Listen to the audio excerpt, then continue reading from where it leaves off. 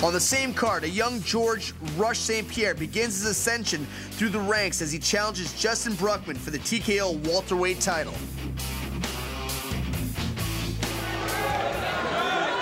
Well, St. Pierre and Bruckmann, this is going to be one hell of a fight. St. Pierre, unbelievable athlete, strong guy, and well-rounded fighter. Yeah, I mean, I think it's going to be a grappling match. You got George St. Pierre, who is known for his jiu-jitsu abilities, and Justin Loaf Bruckmann, coming from Shaw Franco's team, you know, purple belt under Silvio Baring. Great fighter here. But George St. Pierre is just such an athlete. Yeah, here we go. Just like you said, right away, down to the ground. Both of these guys are going to show their grappling skills. You know, Loaf is also, you know, a very strong judo fighter. I mean, his main sport is judo, and he's converted over to the jiu-jitsu fighting, but he's put both of them together extremely well.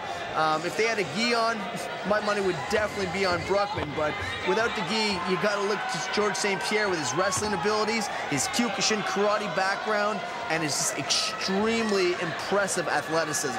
Yeah, you know, and George is taking his time here. You know, Bruckmann's showing a very strong guard. George is a strong guy, and he's good at passing, but you can see he's really making him work for it. Yeah, I mean, I've rolled with Justin before, and he's real slick on the ground. His sweeps are real solid, and he really knows the ground game like nobody's business. Yeah, that was a beautiful pass by St. Pierre. Now he's in side control, and very heavy in side control.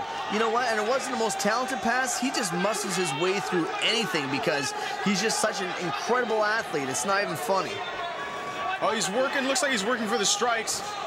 From this position, you think he should secure more of a flat chest to chest, or he can ride the way he's doing it? Ideally, you would want to, you know, basically secure a nice chest to chest. But like I'm saying, George is such a freaky athlete that he can pretty much do anything from any position. This kid has got athletic ability like I've never seen before. And I've played football with some top-notch athletes. I've been in the ring with some top-notch athletes. But this guy here, he blows everybody away. And you know, he's staying busy. He gets on the side. He's working the elbows. He's working little punches. He's doing everything he can to maintain that position, but at the same time stay busy enough that they don't get stood up again.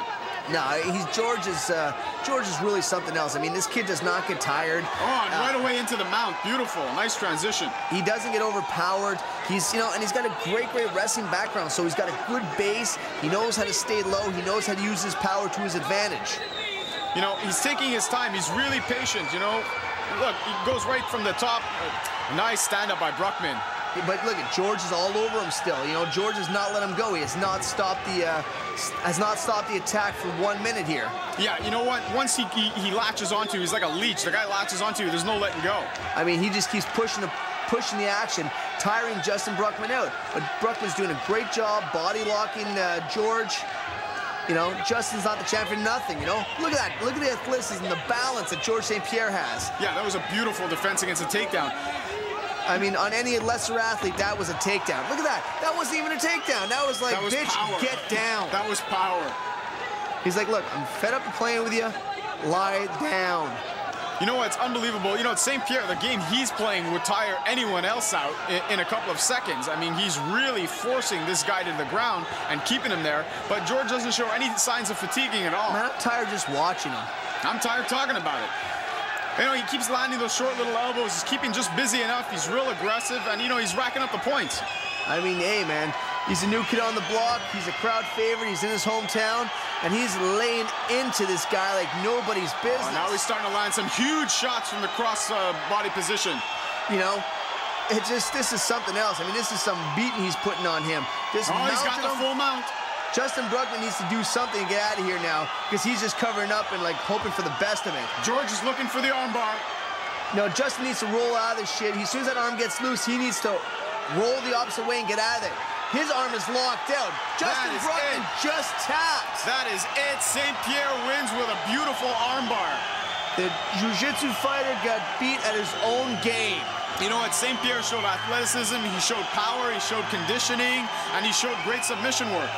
I expect some real great things coming from this guy because he's a complete gentleman.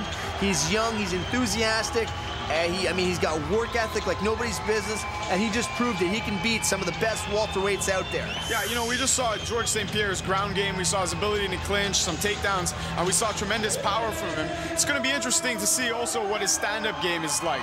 You know, he's got a Kyokushin background. I mean, low kick karate style. I mean, this guy can blast kicks like nobody's business. I mean, he's working on his boxing. He's constantly in the gym.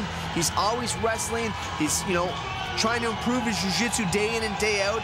And I mean, this guy will train with anybody, anywhere. He just loves the sport. He's got, you know, great love on life, and he just does his thing, man. He's just having fun out there, and that's what counts. Yeah, well, you know, St. Pierre with a very impressive victory, beautiful submission over a very tough submission fighter, and you know, I think this is a sign of great things to come. I mean, I don't think there's any limits to what George St. Pierre can do. That the welterweight division is stacked, but I think this guy can climb his way right to the top without any interference at all. Yeah, you know, definitely. George St. Pierre is the future of the welterweight division. I agree, Sean. I agree. See him there with Stéphane Patry, the president of TKO.